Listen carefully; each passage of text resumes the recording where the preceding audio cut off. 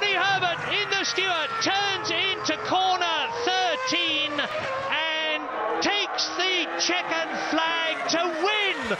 And there is Jackie Stewart. Wow. It's a mesmerising contest to the end.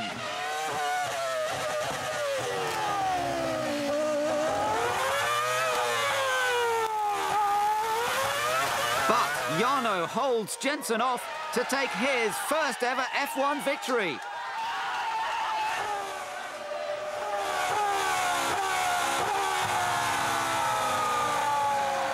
He's the only man other than Schumacher to win a race this season.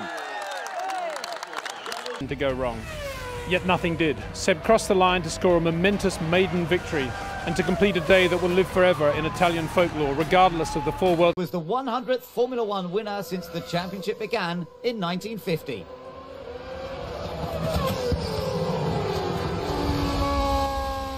Welcome to the world of winning, Ike. First of many. Well-deserved win. To finish first, you first got to finish. Well done. It was pole position at the German Grand Prix at the Nürburgring, and now it's going to be victory for Mark Webber. His first in Formula One. Mark Webber is a winner at last in Formula One.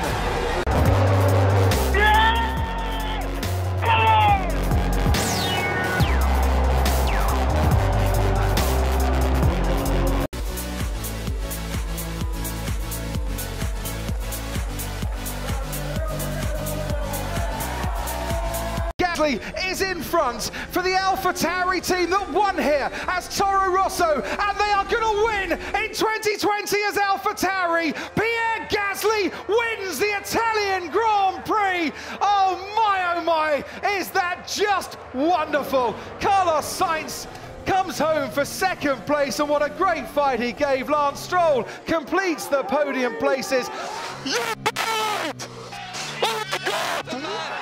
Oh my God, guys, we did it again! Place at the end of lap one, comes home to win the Sakhir Grand Prix. Sergio Perez, wow, what a race for him and for Racing Point. Esteban Ocon take a bow, his first podium in Formula One, and it's the first ever double podium for Racing Point, as well as Lance Stroll takes third place. I'm speechless, guys.